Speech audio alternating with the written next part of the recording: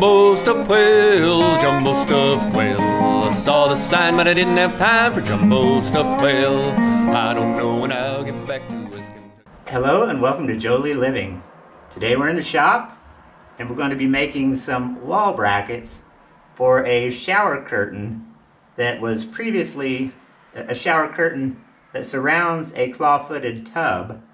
It currently or previously was suspended from the ceiling by 1/4-inch rods, and it was very not very rigid.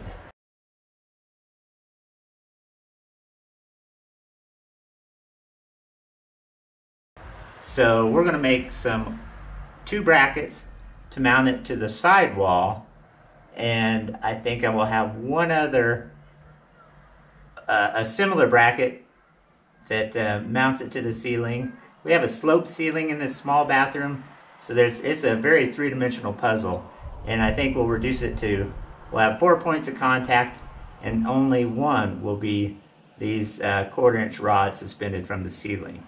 So I think it's going to be a lot better than it was, but it's going to take a little bit of cutting and welding, which are kind of fun to do, and we get to use a plasma torch today.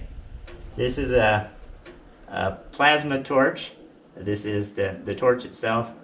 It was kind of donated to the family by a friend of the family. Thank you, Ken.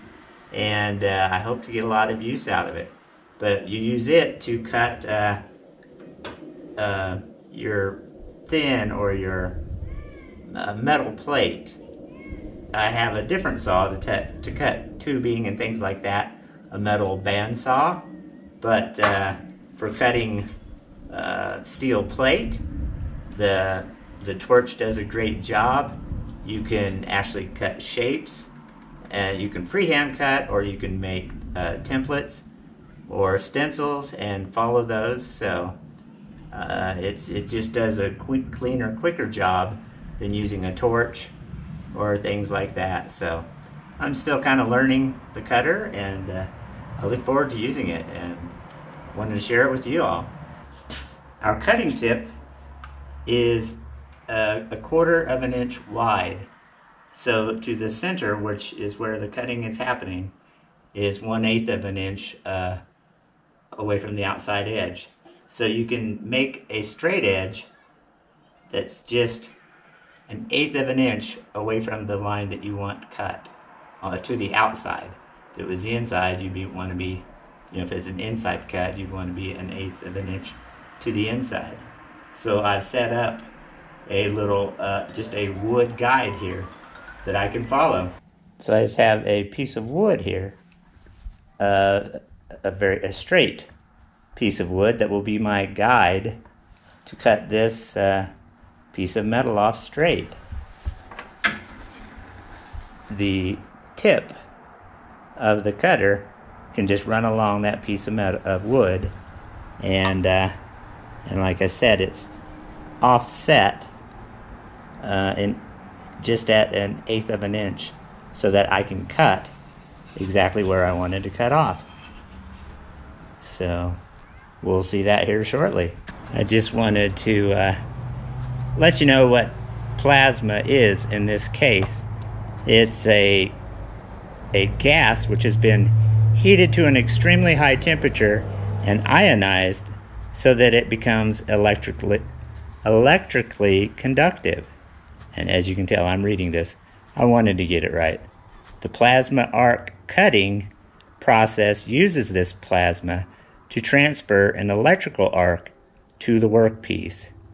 The metal to be cut or removed is melted away by the heat of the arc and then blown away.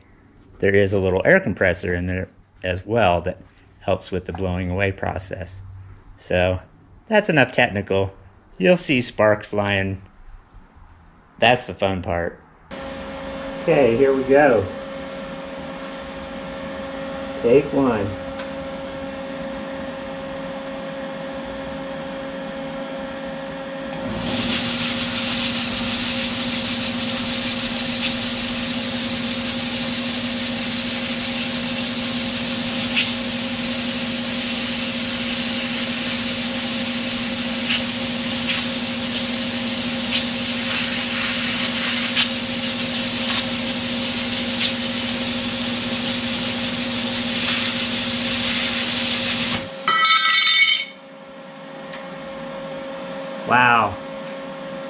cleanly, nicely. Requires minimal cleanup of that edge. I love it.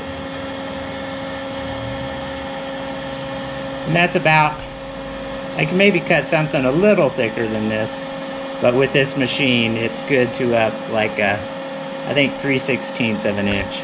I just wanted you to see, using wood as a template, people probably wonder with all that heat, is wood an issue? This is the underneath side. We cut right along here with the tip pointing down, and all there is this little bit of charring. It's not even coming off on my finger. So wood templates are a good way to go with plasma cutting. I'm excited. All right, now we're going to cut our square tubing off to the right length. Be the main part of our offset from the wall.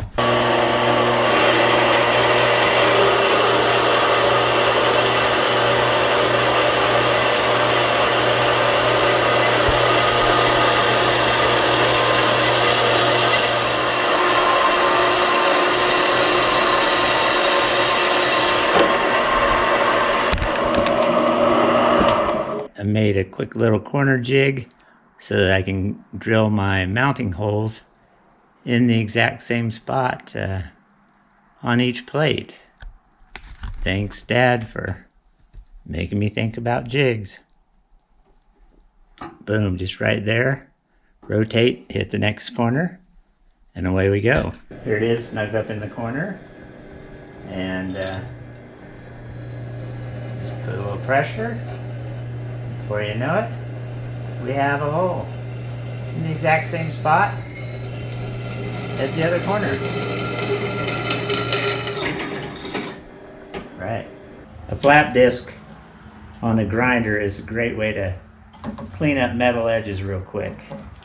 So like you get a little bit of a rough edge after using the plasma cutter.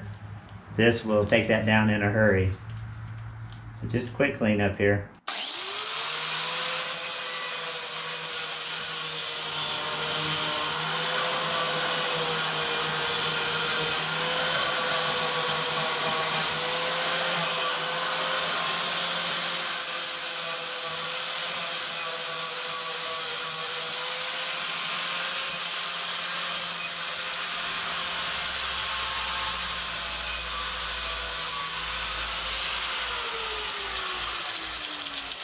Unclamp, rotate, and get the other side.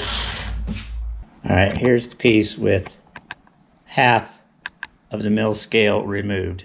That's the mill scale. It's just, you know, coating from the factory, the mill, that protects it and keeps it from rusting. But there's oil and other things, and all that will sometimes it's even difficult to weld through, but for sure for paint to stick. So now that I finally have all the parts prepped, cut, all the mill scale cleaned off, and holes drilled, we are ready for assembly. We're going to weld these together and have some nice little brackets. We'll weld a nut on the back side of this plate, and we will put a screw through this little bracket, and this will hold the curtain rod firmly against the wall. So the reason for doing all this is to have something kind of firm to support this, basically a suspended curtain rod around a clawfoot tub. All right, and just like with painting and a lot of projects, tons of effort just goes into the prep. There was no way I was gonna, even on fast speed, make you watch me cleaning off the mill scale off of all these parts. And I wore down the 60 grit flapper disc pretty far in doing that. Okay, before I started, well, I'm about to start officially welding, and before that I spent some time with a test piece. You can see it out here. Same thickness of the base, same thickness square tubing, trying to get the settings right on the welder so that you don't burn through the thinner material and yet still adhering, melting the thicker material. So I think I have the settings set pretty good right now, and I have this thing, I have the square tubing in place held by magnets in 2 axes, and so I'm going to just do a tack weld on corners to hold it in place, then we'll fill in all the way around. I'll try to do this and stay out of the way.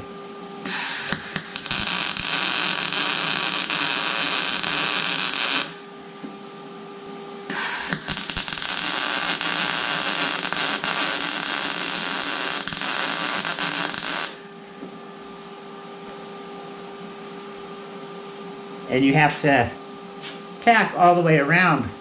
When welding, when adding heat, things start to, well, first of all, they expand and then they contract back further than where they were before, so things won't lay flat. So I just got to work my way around this thing, try to hold it all in place, and then I can do all the welds, fill in. It's kind of funny that it's a bit of an effort to hold things in place and keep them as you intend. So there it is, tack welded into place, and now I can proceed to fill in all the gaps. Even then, I'll probably do a half of one side at a time, and then move over to the opposite side and do about a half there. Just that it gets to be so much heat, you really warp this bottom plate if you concentrate it too much in one spot. Alright, now we'll try to put a small bead in right here. Again, trying to keep more of the heat up on the square tubing.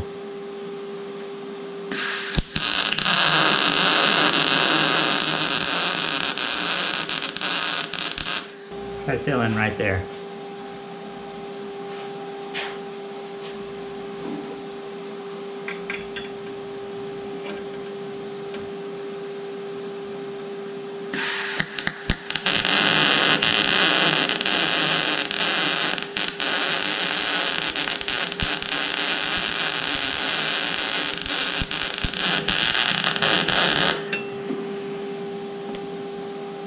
Not bad.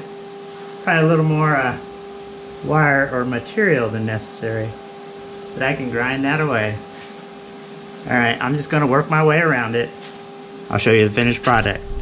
So here we are on the second piece, and I was still tweaking the settings. You may think you're a bad welder or something, but it may just be your settings. So I kept tweaking, and I got better. I really like this half section right here, but what I have a hard time is when you come back, I end up getting some overlap, which is bulky and thick. I'll grind that down, and then out at the corner I got bulky again. But so if I could just do one long strip, it would have been pretty nice and ready to go. This side I got kind of 2 decent ones, but a bit of a hole in the middle. So something like this is not going to be a problem. This side's actually okay. But I will grind them down, make them look kind of nice so they disappear. Now it's just time to put the caps on. There we are. Ready for paint. I'm going to prime them first. And then, oh, here you go. That will sit on top, and the 3/4 inch shower rod will be held by that. We got about 3 coats of paint, black paint. I used a gloss, just a Rust-Oleum spray paint, on our standoffs, our connections to the wall, and then on our little copper end pieces that go right there. I put some, I think they had a coat of something on them from the store, but I've been adding additional coats of polyurethane just so that hopefully they don't tarnish too much in the damp bathroom environment. And over here, this is the shower curtain ring.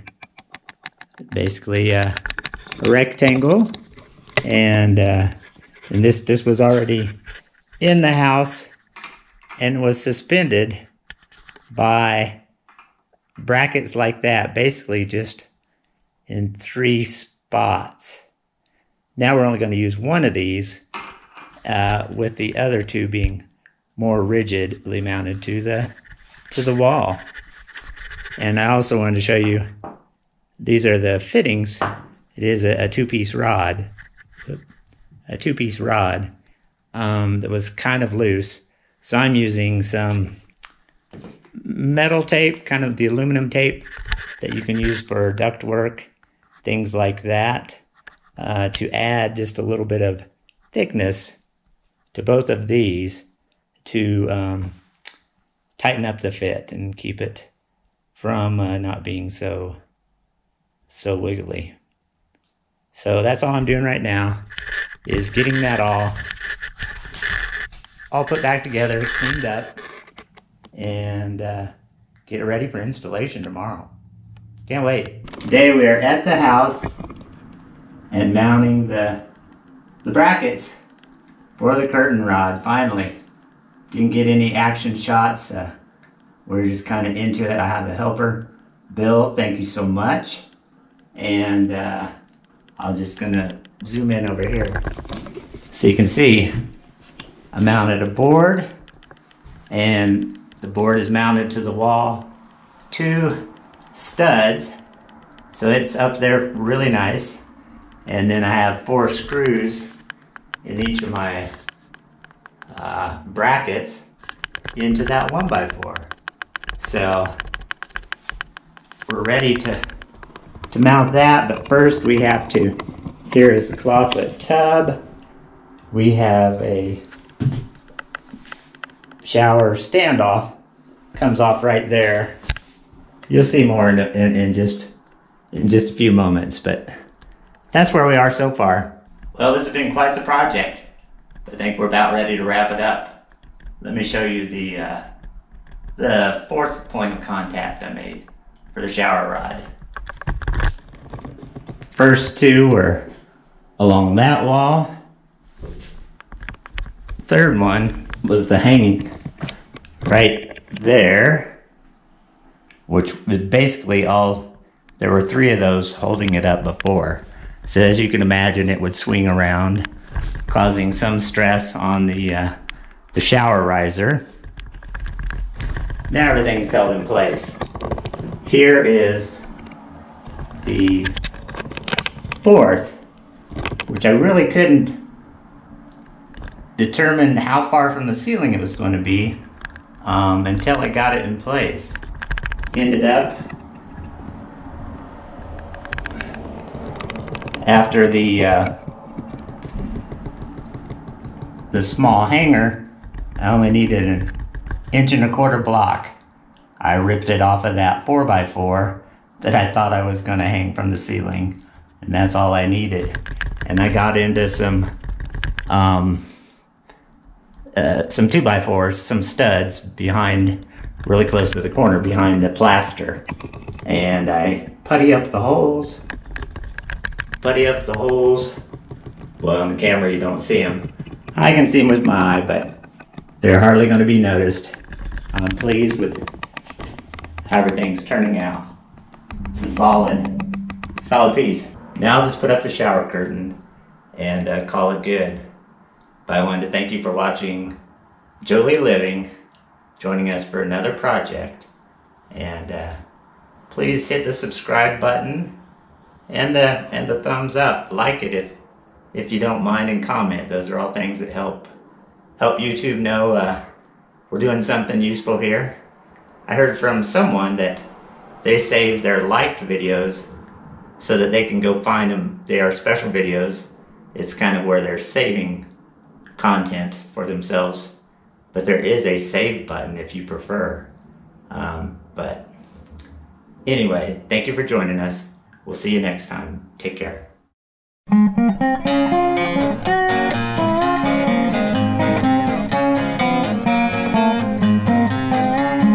Jumbo stuffed quail, jumbo stuffed quail. I saw the sign, but I didn't have time for jumbo stuffed quail. I don't know when I'll get back to West Kentucky again, but the next time that I do, I'm going to go in and try them jumbo stuffed quail.